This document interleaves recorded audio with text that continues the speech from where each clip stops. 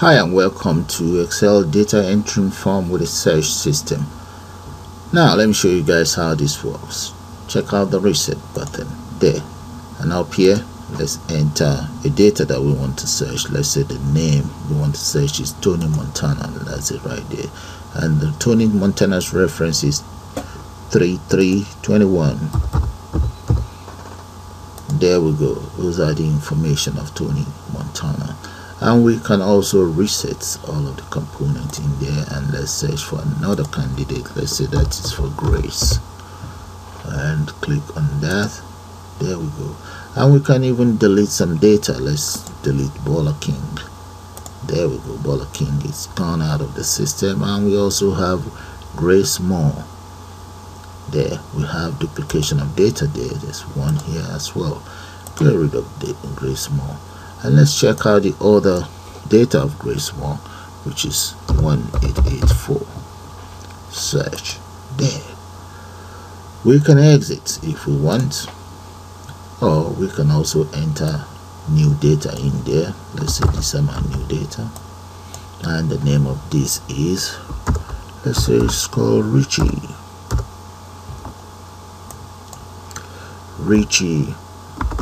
Ade, and address of Ade, let's make that something else. Those are Richie's details on board, and let me show you guys the last record. That's it right there. Danny Duran is the last record we have in here. So if we want to add Richie's details, all we need to do is to click on add, and there right underneath here we should be able to see Richie's details. So what I'm going to do now is to take you guys straight to Excel development environment, and we'll put one of these together. Hi and welcome to Excel data entering form with a search system. Okay, you guys see this data, I just made that up, so that's no big deal. I believe you can make that up too. So the first thing I would like to do is to go to file. Let me just save it and save as. I'm going to save it right there in that folder, and I will call it Excel data entering search.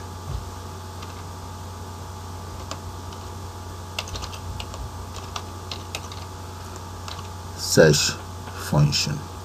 So I'm going to now select the save as type. That's going to be Excel macro enabled, so you must save it as Excel macro enabled. Click on save. So it's now saved as Excel macro enabled. The next thing is to make sure you have the developer. If you don't have the developer, go to the file again and just select options, or there's another quick way out. You see the quick tab there. Just click on that and select more command or more commands, and in there you can always find the command you're actually looking for. So when you select the popular command from here, select the popular command, or you can always select commands not on ribbon. Okay, the one we want to look for is called developer. So scroll right down, you should be able to find the developer menu up there,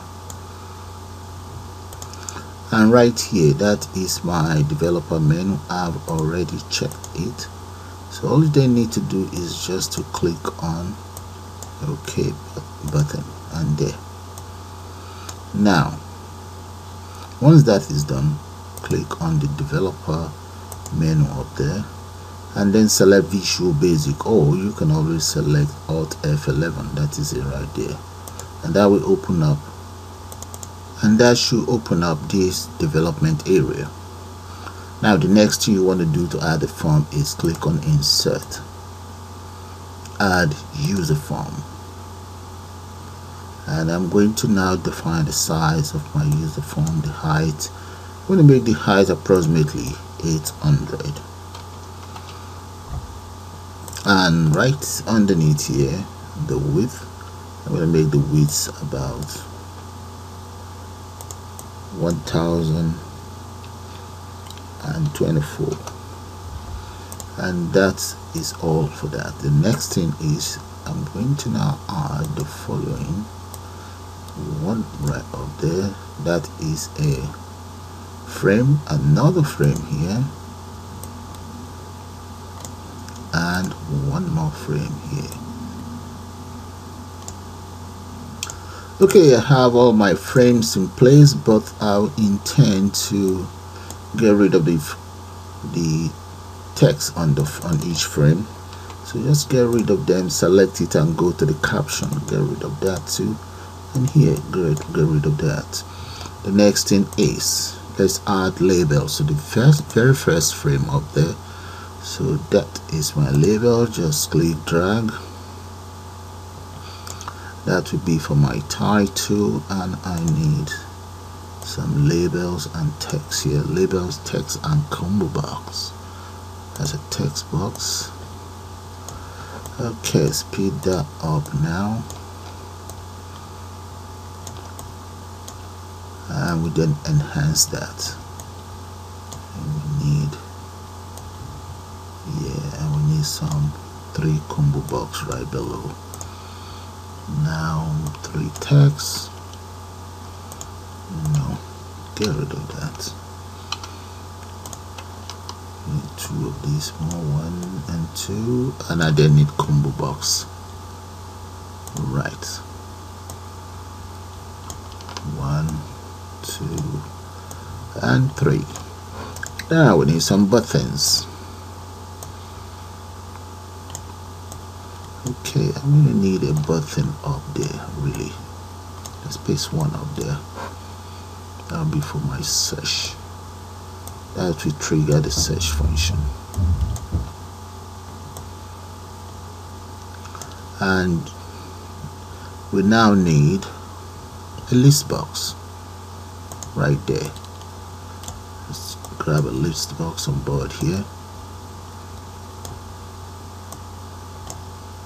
and bring it right down. And up here I need a list box and a text box. Copy, drag. Okay, and here let's change that function, the text on that to something you guys should be able to read, and I'm just going to call it maybe Excel data entering form. Excel data entering form with a search function. Excel data entering. Okay, we call that Excel data entering with a search system, so that is fine. Let's go back in there. So the next thing now is I'm going to name all of these buttons. This very button is going to be known as search, and this will be just search as well. Okay, so I will now speed up, because what I'm just doing is just naming all of these components and just to get them in order properly. But before then, let's change the back color of this very form so that you guys can see it. Back color right here for the form. Let's make sure it's a form. Yeah, select the form, and I'm going to change it to something green. Yeah, and these two forms, I'm going to change the color to something milky color, something white, just like that. Okay, and this very one will be changed to green as well,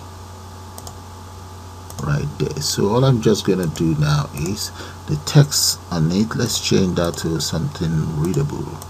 Yeah, I'll now just speed up the whole process and get back to you guys. Okay guys, this is how it all looks like if I run it now, and right there fellows, this is how it looks like now there. Okay, I'm going to close it because there's nothing happening to any of these buttons now. So let's close that.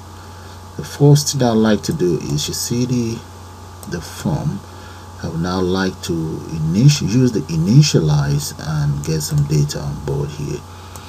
The data I'm talking about are the data right here. Okay, I like them to be right there on the form, and the form's name is LST display. So let's double click on the form. Now I need to change the procedure to initialize. That's the procedure I intend to use. So I'll say LST display dot column count equals 11. Okay, because I have 10, I actually have 9 columns, but I've just made it 11. You can change that to 10, but I just want to use 11. Okay, always make it +1. So LST display dot column count equals 11, and I'm now going to say LST display dot row source right there. Okay, I'm going to just allocate from column A1 up to J 65,356. Okay, those are my columns that I intend to use, rows and columns. If I click here now and run this, you see all of this data.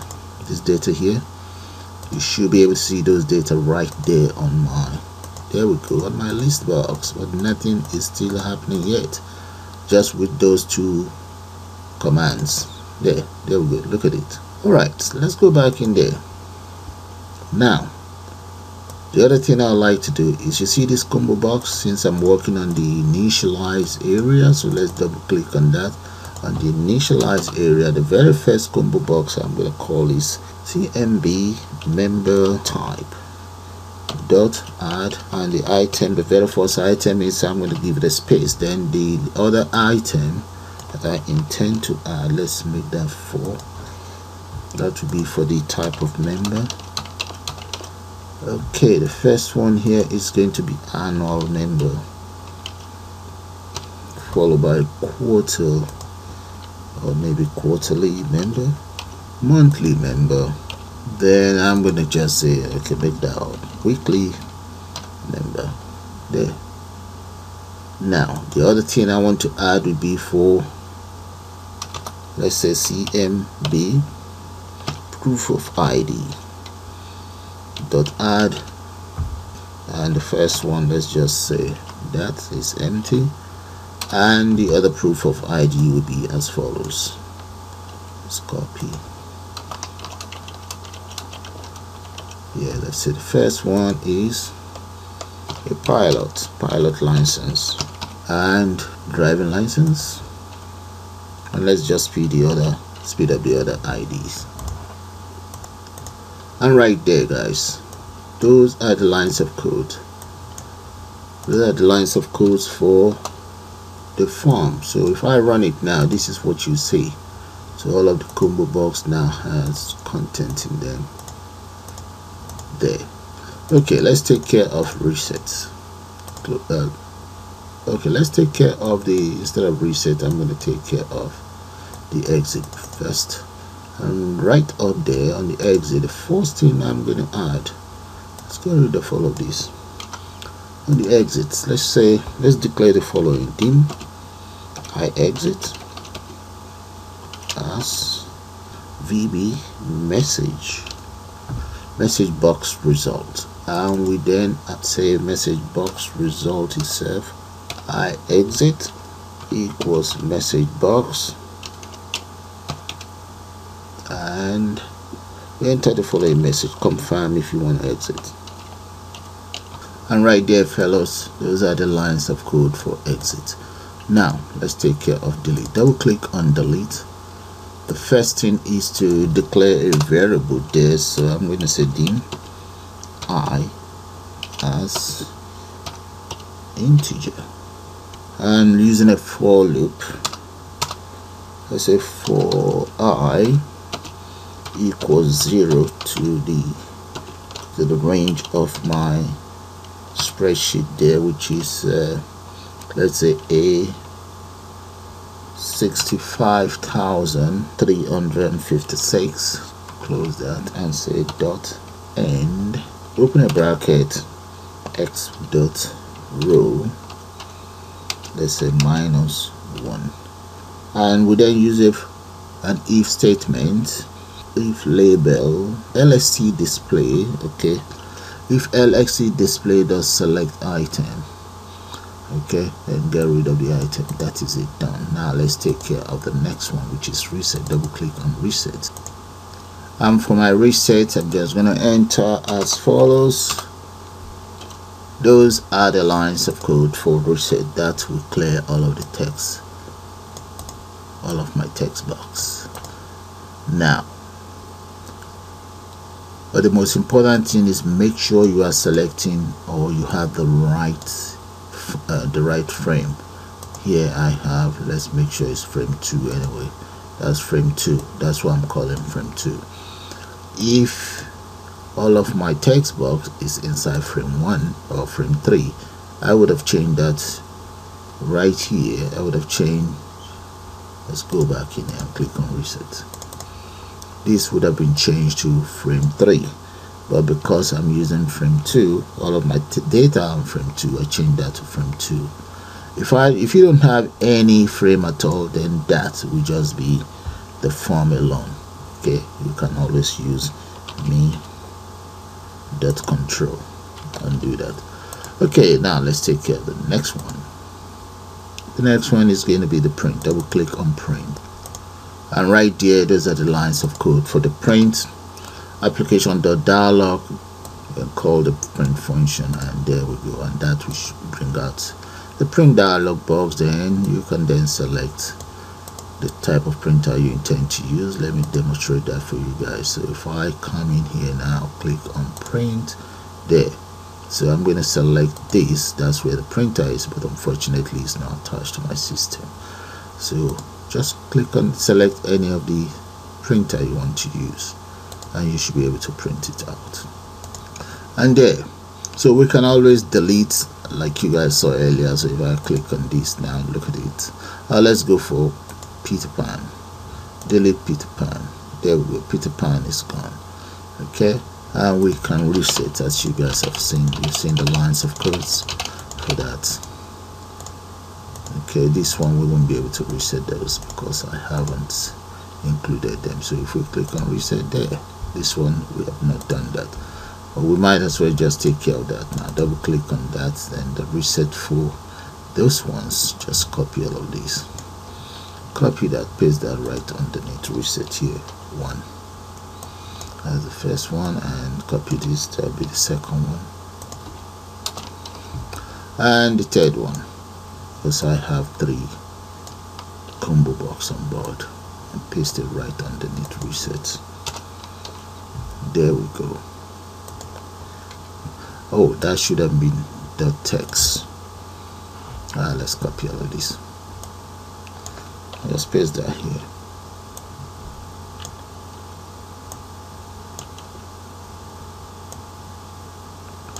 Okay, try it one more time. Let's try it with 2 items, and there we go. The reset is now working. So print is working, all of these are working. Now let's take care of this.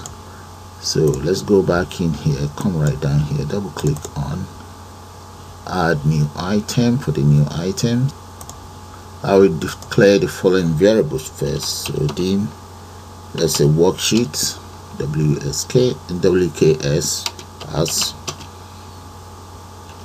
worksheet, and let's declare another one, dim. I'm going to call that add new as the range of my data. So let's say set worksheet equals sheet 1, because my data is on sheet 1. If it's on sheet 2, you change that to 2. And I'm going to now set new equals worksheet dot range, and the range is from A to 65,000 plus. Let's put that in a quote. That's A 65,356 dot end of data. Now close that. dot end, okay, bracket x l up, dot offset, and that's going to be 1, 0, close the bracket. Now let's add each of the components, and the components I'm going to be adding is as follows. The very first one is add offset. In the case of the offset, is just to make sure it goes to the next row. The first one starts from 0, 0 dot value equals, the very name of that text box is txt reference dot text. That's my very first one. I'm just going to copy this and change it around for the others. Copy and so on. Okay, in total I have 9 data there, so the next one is going to be the first name. Change that to first name, and this will become 1. Okay, the next one is 2, and that will be surname, and the next one is 3, and the value in there that is going to be the address, and so on. So let's speed that up too. Yeah, that is it, all done. So which means if I run the system, I can always enter whatever data that I've entered straight onto my spreadsheet here. So let's try that out. So the very first reference I'm going to use, let's say, is 787Q. Yeah, so that is totally different from the rest. And the name of this guy, let's say his name is Danny Duran. Number 3, Tree Road, code 9TT. Telephone number of Mr. Duran,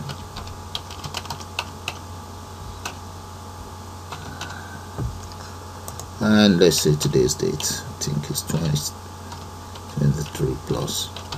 Alright, Duran is a pilot, annual member, and for annual member, that's the cost. So let's see if we can add Danny Duran right there. Let's see now. There we go. Look at Danny Duran right there. Okay, that's working. Finally, let's take care of this. Alright, exit, yes, and let's double click on the search button. The first thing is I'm going to declare the following variable and define the range of my search right there. Then the next thing is I'm going to use a for loop. So for I equals 1 to search, that is my variable there, and we then use a trim to using an if statement to search for the exact data that we want to search for. Then the next thing is, if that data is on the system, it will then assign it to all of these text boxes there. Okay, that is just how the search functions works. Okay, search for the data. If it's there, do this, do as follows. There we go. In my previous tutorial, I actually mistakenly enter 10 there, which means this it can only start searching from 10. That is an error from me, which I've already corrected, and I enter or add that to the description area. Let's run it now. If I want to search for, let's search for the last candidate, Danny Duran 787Q. Search. There we go. Information of Mr. Duran. Let's go for Paul Parker. Paul Parker's details is 444 1 2 3 4. Search for Parker there, and that is how you create your own Excel data entry form with a search system. So that, guys, I'm going to call it the end of this tutorial, but before then, let me show you the most important part of all, the search itself. There, let's double click on the search. Have a good look at the lines of code from here. Bring it down. I also have another tutorial on search system, but there's an error there. The error is just this, that says 10 instead of 1. Okay, so let's run it again and search the database. So let's search for dynamic hunter. Let's say the search function is, the reference number is 36581. You can also use any of these columns, so let's search for that. There, guys. So with that, I'm going to call it the end of this tutorial. I suppose you guys enjoyed. You all have a nice day, and please do subscribe, be a member of my channel, and also if you like, you can always buy the merchandise. You have a nice one now. Bye for now.